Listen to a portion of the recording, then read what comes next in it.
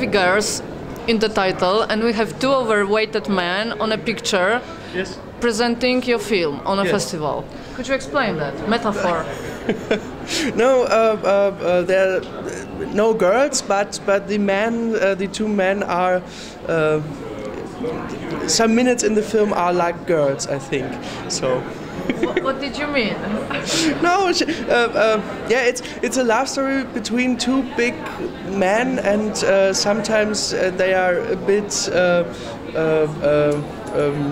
like children on a lake, yes, and they make many absurd fun, and they are a bit girly. So like me, I'm a 16 years girl too.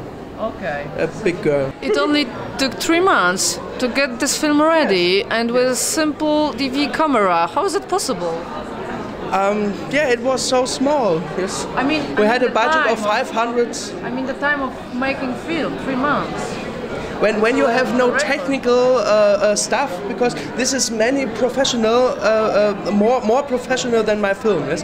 Because we had only a mini DV camera and the sound up there, and no light. But we have time, so. But what is behind the story? Because there is some lady with dementia. Yes. And her son. They live together. An old mother with her son, and she is dement. And he's with her. They sleep together in a bed, and